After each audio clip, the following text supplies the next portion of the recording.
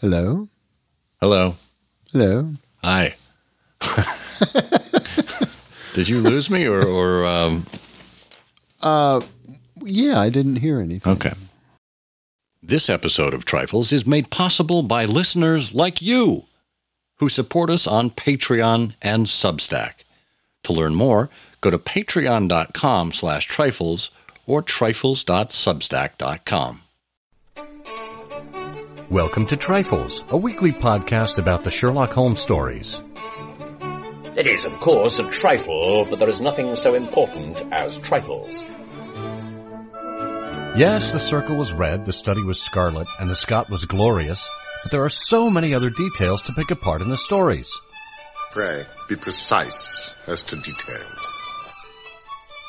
You know the plots, but what about the minutiae? Have you ever stopped to wonder about the giant rat of Sumatra, the remarkable worm unknown to science, or the repulsive story of the red leech? You are very inquisitive, Mr. Holmes. It is my business to know what other people don't know. Scott Monty and Burt Wolder will have the answers to these questions and more in Trifles. The game's afoot. Episode 380, To Go to Norwood. Hello and welcome to Trifles, the Sherlock Holmes podcast where we get into the details in the Sherlock Holmes stories. I'm Scott Monty. I'm Burt Wolder. And Burt, are you ready to go to Norwood? I am so ready to go to Norwood. I've packed my toothbrush and my extra socks, and I'm carrying my umbrella just in case. I love it. I love it. Well, that and your Ely's number 2 are all I think we should need. I have 2 Ely's number 1s. I couldn't find my well, Ely's number 2. If you hold them together and then wrap a rubber band around the nozzle. Oh, that's a good idea. Yeah. It's better than what I did with my socks, which I folded them up in the umbrella. And I thought that was so clever when I thought of the idea, but it makes the umbrella pretty lumpy. And if it starts to rain, of course, I'm going to lose my socks. So what was I thinking? And now we know what happened to James Fillmore.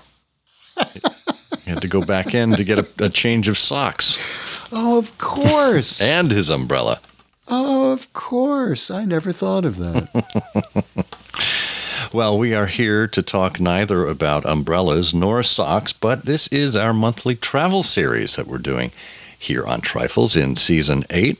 We pick some kind of inspiration from the canon or from canonical scholarship that references Holmes and Watson traveling around the London suburbs and countryside. And in this case, we are venturing to go to, oh my gosh, you guessed it, Norwood. This was inspired by a scene in The Sign of Four, and we thought we would explore that with you with the help of none other than Michael Harrison. We'll have links in the show notes, which you can find at SherlockHolmesPodcast.com. That's our website. You can visit there to sign up for email updates and to join us as a Patreon supporter. Or if Substack is more your thing, we do have a presence on Substack as well. You can find us there at trifles.substack.com. You can join as a paid or free supporter there, but when you join via Patreon, there are thank you gifts at certain levels. And when you are a member, a supporting member, you do get the bonus content as well as being entered into a drawing automatically at the end of every month for a free back issue of the Baker Street Journal. So check that out and see what works for you.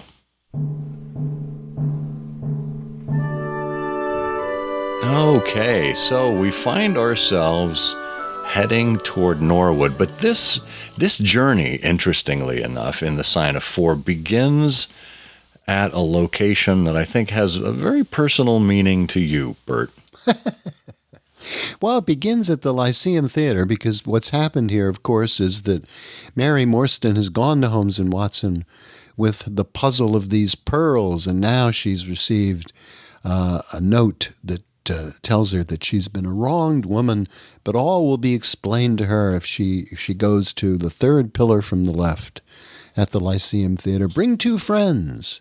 And son of a gun, Holmes and Watson are just those 2 people.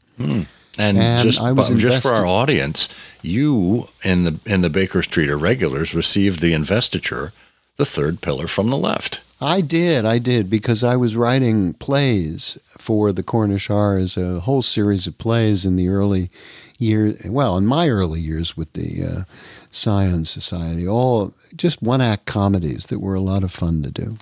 How fun. Well, when they do get to the Lyceum Theater, and they meet up with Mary Morstan, they're greeted by another party, from what I recall. There was a small, dark, brisk man in the dress of a coachman who accosted them, asking if they were the parties who came with Miss Morstan. And she identified herself, and he gave a shrill whistle, on which a street Arab led across a four-wheeler and opened the door. And he mounted the box, and the rest of them took their place inside. He whipped up the horse, and they were plunged away at a furious pace through the foggy streets of London, driving to an unknown place. Now, this is interesting because this doesn't take them to Pondicherry Lodge, which, of course, is the big on-location scene that everyone thinks of from The Sign of Four. This takes them instead on a remarkable journey across London. Yeah, Watson says, at first I had some ideas to the direction which we were driving, but he said soon the fog and my limited knowledge of London I lost my bearings. Sherlock Holmes was never at fault, however, and he muttered the names as the cab rattled through the squares in and out, and by tortuous by-streets. Rochester Row, now Vincent Square. Now we come to the Vauxhall Bridge Road. We're making for the Surrey side, apparently. Yes, I thought so. Now we're on the bridge. You can catch glimpses of the river. It's a wonderful scene. Holmes does this conjuring in his mind as he mentally follows the cab along the streets. And it's a wonderful thing to see his brain in action. And, also the descriptions, Watson's descriptions are great. We did indeed get a fleeting view of a stretch of the Thames with the lamps shining upon the broad, silent water. But our cab dashed on and was soon involved in a labyrinth of streets upon the upper side. Wordsworth Road, said my companion, Priory Road, Larkhall Lane, Stockwell Place, Robert Street, Cold Harbor Lane. Our quest does not appear to take us to very fashionable regions. Now, recall, I think it was in the Red-Headed League, Holmes stated, "It is my hobby to have an exact knowledge of London." And this is almost the encyclopedic knowledge that a cabbie would have. Of course, in London, London cab drivers infamously have to take a test called the knowledge, where they effectively have to be as knowledgeable as the GPS on your phone. And you give them a street, you give them even a hotel name, and they know exactly where it is, how to get there, etc. So Holmes would seem to have he could have served well as a cabbie, and maybe he did at some point, as he was getting his bearings for London. I'm sure someone must have written about that suggestion, that as he was looking for money after he first came to London as his practice was getting off the ground, he may have been that's really interesting. As a young university student, or as he was spending some time in and around, the museum and that neighborhood, he could have very well supplemented his income by doing just that and giving himself some knowledge about London. And we know Mycroft. Maybe he did that with his brother, because we know Mycroft from The Final Problem also has the skills required to be a coachman. Yeah. Oh, fantastic. Well, Watson continues saying in The Sign of Four, we reached a questionable and forbidding neighborhood. Long lines of dull brick houses were only relieved by the coarse glare and tawdry brilliancy of the public houses across the corner. And then came rows of two-storied villas, each with a fronting of miniature garden, then with interminable lines of a new staring brick buildings, the monster tentacles which the giant city was throwing out into the country. At last the cab drew up at the third house in a new terrace. None of the other houses were inhabited, and that at which we stopped was as dark as its neighbor, save for a single glimmer in the kitchen window. And that's when they entered to find Mr. Thaddeus Sholto. Yes. Well, and that's just a step on the way to our destination here, because we are off pretty soon after Thaddeus tells us the story and the sad story of the death of Mary Morstan's father, and the great value, the enormous wealth in the Agra treasure that could be awaiting her. And so, we are, Thaddeus has to bundle up, of course, because his health is somewhat fragile. And professional hypochondriac, right? Yes, yes. And on that journey to Upper Norwood, where we're going to be arriving at Pondicherry Lodge, Thaddeus, just talks incessantly and fills in all the details of the discovery of the treasure. And finally, Watson says, I was relieved when our cab pulled up with a jerk and the coachman sprang down to open the door. This, Miss Morstan, said Mr. Thaddeus Sholto, is Pondicherry Lodge. Lovely. And that was about 11 o'clock. They alighted. Now, they had met, what time had they met at the Lyceum Theater? Oh, I have to go back and look. My memory is it was 7 o'clock. 7 o'clock. So they go from the Lyceum Theater to this unfashionable neighborhood on the Surrey side of London. They hear some of Thaddeus's story. He regales them with the rest of it in the carriage on the way out to Norwood, and they arrive by 11. So, geographically speaking, when we think about Upper Norwood, this is south of London. It's still part of the London suburbs, but it would have taken them a good amount of time to get to Upper Norwood from the Lyceum Theater. If we actually wanted to map it from, and not knowing exactly where Pondicherry Lodge was, but if we wanted to map Lyceum Theater to Upper Norwood, if you were to go by car in the modern times, a straight shot, it looks like about 8 miles. 8 miles would take you about 45 minutes. So, thinking in terms of a carriage ride, we're probably talking a good 2-hour ride or so from the Lyceum, which is north of the Thames. Well, actually, we wouldn't be going from Lyceum, would we? We would be going from the Surrey side. So it would be a little shorter. But, we're talking about a good 1.5, 2-hour ride to get to Upper Norwood. Yes, yeah. We don't know precisely where Thaddeus is. Right. But we do know some other things about Upper Norwood, thanks to our friend Michael Harrison. Yes. Yeah, Michael wrote about this and many other things in his 1960 book, In the Footsteps of Sherlock Holmes, and pointed out, among other things, that this particular suburb, this curiously rural suburb of Norbury, which merges imperceptibly into Crystal Palace and Norwood, Upper and Lower Norwood, as well as other towns, had its origin in the same sort of waters, spa waters, wells, sacred or medicinal, that were popular in other places too. And although the neighborhood has changed a great deal over the years, one thing that remains from its past is its trees.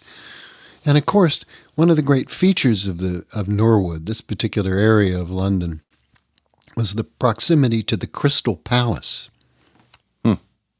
But Michael points out that although the neighborhood has changed a great deal, one thing that remains, at least as he's writing in the late 1950s, were the trees. A photo taken from an airplane flying over the Crystal Palace district shows that the district is still thickly wooded. Every road has its trees, every house has a garden, back and in front. And the Crystal Palace is a fascinating structure. It was built in 1851 in Hyde Park. And it was neither crystal nor a palace, but it was transferred to a site on Sydenham Hill and re-erected and opened by the Queen in 1854, and points out how incredible it was in the neighborhood. Over almost 2,000 feet long, exclusive of wings and colonnades, 10,000 tons of cast iron, 25 acres of glass. There'd been nothing like it before. 2 great towers had been added to the original structure, each 282 feet high, which dominated the London scene, much as the Eiffel Tower dominated the Parisian landscape. For just over 80 years, those tall gray towers jutted into the gray London sky, and though the upkeep and cleaning of the Crystal Palace called for an expenditure, even in its early days, of £60,000 a year, only for a few minutes at rare intervals did its twin towers and the vast hump of the palace itself show up as anything but a gray hugeness above the slate roofs and treetops of the capital. Really lovely. Well, and the district has developed in an odd way. It's on a steep hill, and a series of municipalities developed. But Michael pointed out city merchants and retired army officers, such as the dishonestly greedy Major Sholto, late of the 34th Bombay Infantry,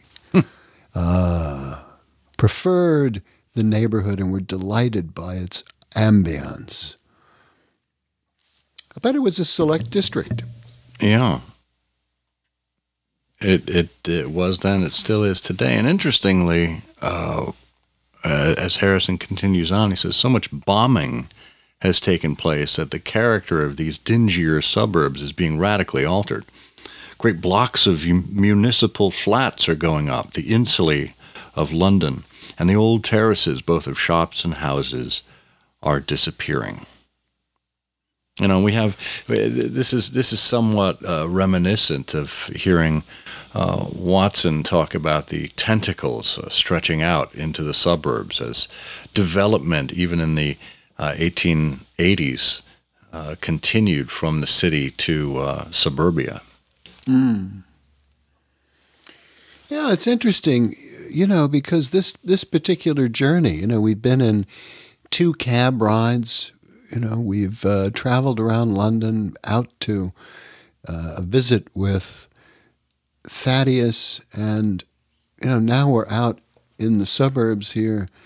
And even in the days of Holmes and Watson, and in the decades long before Michael was writing, these neighborhoods were changing. He observed that even when he was writing, many private estates were still preserved as open spaces, Crystal Palace Park. So some of the rural aspect of the district that Holmes and Watson knew has still been preserved. But, you know, and he was generally optimistic, pointing out that people are starting to realize that an open space once lost is pretty well lost forever. And that could cause urban development to be slowed down somewhat in parts of London like this. Yeah, and if you happen to type Upper Norwood into Google Maps, you'll see that it places you down in Crystal Palace, which is a region there, which is adjacent to Crystal Palace Park. And the original Crystal Palace, the one that you mentioned, had been moved from the Great Exhibition, had been moved to this location. And the grounds, the park on which it stood, are still preserved. So there's a wonderful green space there with some water and, lots of pathways and, just wonderful open area. The Crystal Palace Sphinxes are still there. The Crystal Palace Museum is there. The building itself having been burned down in 1936. And I suppose, unfortunately, when you say Crystal Palace to many people unfamiliar with the geography of that neighborhood, they just think immediately of the football club. Which, being in 14th place in the Premier League right now is not necessarily inspiring. Yeah. Well, it's a magnificent district, and it's been a lot of fun. I'm sure Norwood is a place we're going to be coming back to in future episodes. After all, Conan Doyle lived at 12 Tennyson Road in South Norwood, and then we have the Norwood Builder. And when you look at the cases of Sherlock Holmes, it turns out Norwood just pops up in all sorts of unusual places. It pops up in all sorts of unusual cases, rather. Indeed, and I'm sure we will be coming back to Norwood, and that will be anything but a trifle. It is, of course, a trifle, but there is nothing so important as trifles. Please join us again next week for another installment of Trifles. Show notes are available on SherlockHolmesPodcast.com. Please subscribe to us on Apple Podcasts and be sure to check out our longer show, I Hear of Sherlock Everywhere, where we interview notable Sherlockians and share news of the Sherlockian world. You've taken my breath away, Mr. Holmes. Well, it must take some time. For we have to go to Norwood to see Brother Bartholomew. If we are to go to Norwood, it would perhaps be as well if we were to start at once. No, that would hardly do.